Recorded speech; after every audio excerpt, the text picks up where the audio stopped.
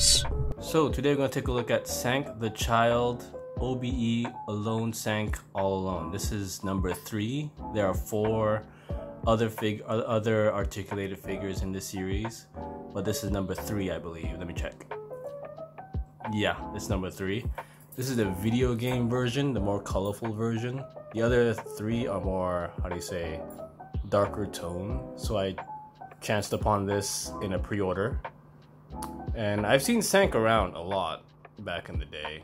I mean, I think 2 years ago, I seen them pop out once in a while. But nowadays, they're like everywhere in the designer figure world, artist figure world. There's like a lot of SANK the Child type statues, blind boxes, a whole lot of SANK the Child stuff is out there now. So I think this guy's easily accessible. The reason I got this one was because it's an articulated figure, and it's a very colorful articulated figure, which was kind of interesting to me. So I chanced upon this on a pre-order. I just wanted to see how SANK the Child, or the SANK category or genre, fares, and whether or not if I want to collect it in the future. So this is my, not the first. I think the first one was the mermaid in a can, but that was more like a, how do you say, partnership. I think this is a legit OG SANK the Child license figure. So with that being said, let's take a look at this guy. And here he is, the video game version of the articulated figure of SANK the Child. Now, please note, he does not come with a display stand. I just put him on it because this little stool I do my review on is really wobbly. And he does have some balancing issues because of that gigantic head. It's pretty heavy. But overall, yeah, this is him. So with that being said, let's take a closer look at this very weird looking figure. And here's a closer look at the articulated figure of SANK the Child. And you could see he's very stupidly colorful. And there are 3 other versions. The first 2 are these guys. They're very dark tone. Yeah, so I missed out on that. Well, truthfully, there were no pre-orders open for these guys in my country, so I kind of missed on that. And the other one that came with this series is this guy. He's more black and white, but he looks kind of boring because, yeah, he's basically black and white. He's not really interesting to look at, really. So I opted for this guy because, yeah, look at him. He has a presence. Yeah, that's him. So he does come with a buttload of accessories, so let's take a look at those. TV, dinosaur, little Game Boy, backpack, spray can, another spray can, water gun, baseball bat, wing, antenna, hand. So this is the stuff the figure comes with, quite a bit. So let's take a look at the first honking piece, this TV. This is a, I don't know, a portable TV, but as you can see, well, if you can see, I think the exposure, there we go. So as you can see, it's very shiny. It doesn't light up, unfortunately, but it is pretty heavy, so I thought it had like a battery compartment or something that it could light up. But no, it's just a very heavy piece of plastic. So you can see there's the audio input, I guess, and then that's the TV. Now it does come with an antenna that's separate. Let's see if we can do this on camera. So you basically, I hope, I've never done this before, stupidly. But yeah, so you could basically move this guy around. And that's the TV he comes with. It's very loose. That's weird. Why is it so loose? Huh. So that's the TV he comes with.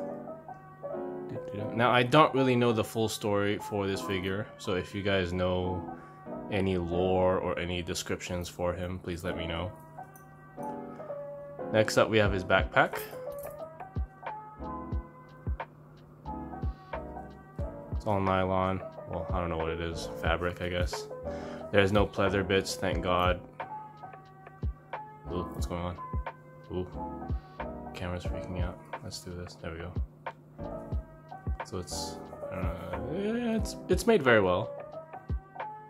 3A quality, truthfully.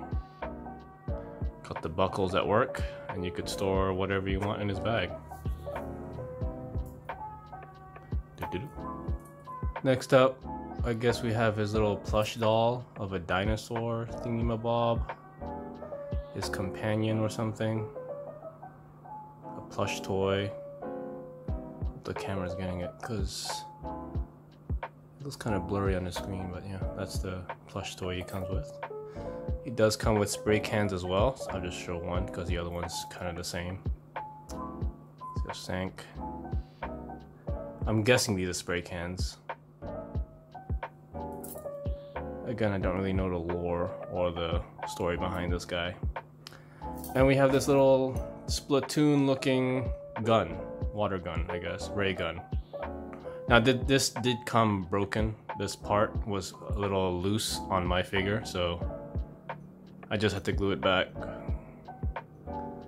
But yeah, this is the... I don't know what this is. A water gun, a ray gun. If you guys know the lore, again, let me know. That's his little gunny guns. Then he has a little Game Boy thing.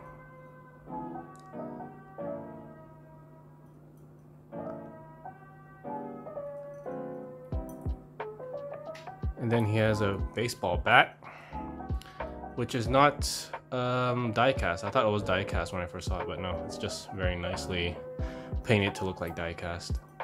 Now it does have 1989 on it, and he also has 1989 on his jacket, so I don't really know what this significance of this date. Was it the... No, I don't know. I don't know what the significance of this date. So he does have SANK. I don't know what that says. FS or...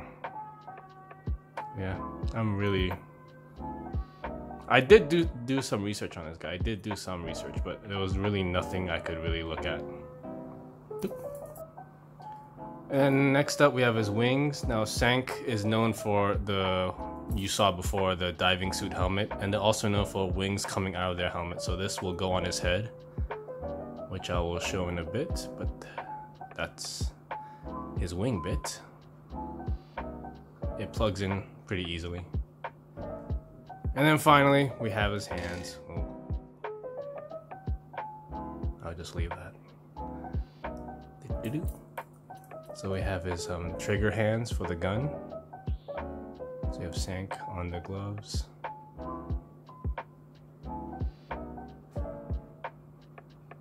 Doop.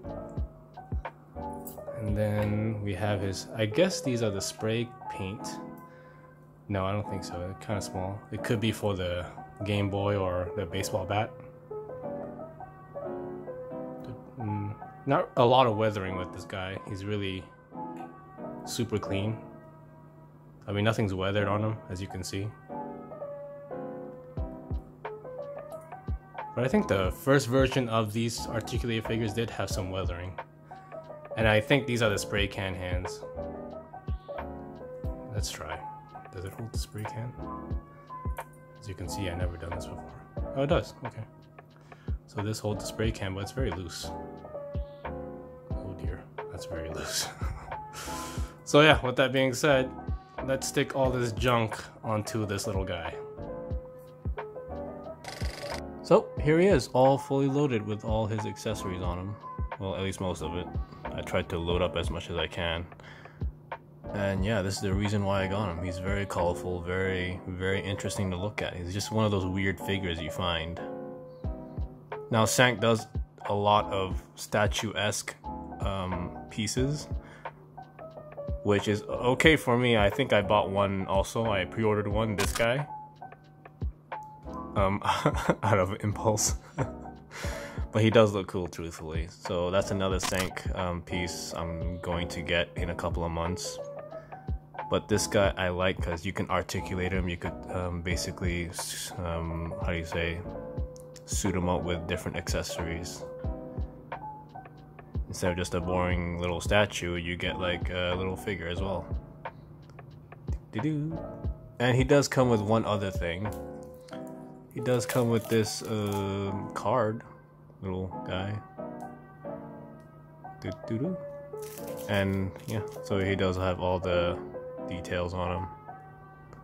Mine is 546 out of 498, so that's not a great number to have, but whatever. Hope you can see that. It's not reflecting too much. So yeah, you get this little authenticity card, I guess. So yeah, with that being said, let's take a closer look at him and dump him on my shelf. And here's a closer look at the video game version of this articulated series of SANK the Child. So you can see here all the detail, shirt, jacket, stickers. He's not really weathered, like I said before, he's very clean. You see his little shoes there, his little kicks. They got his TV here, which unfortunately does not light up. It's just a very heavy piece of accessory.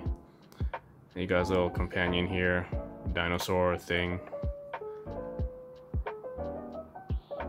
So I stuck his little spray can in his bag. There is foam that is placed inside there. You just have to remove it and just stick it in.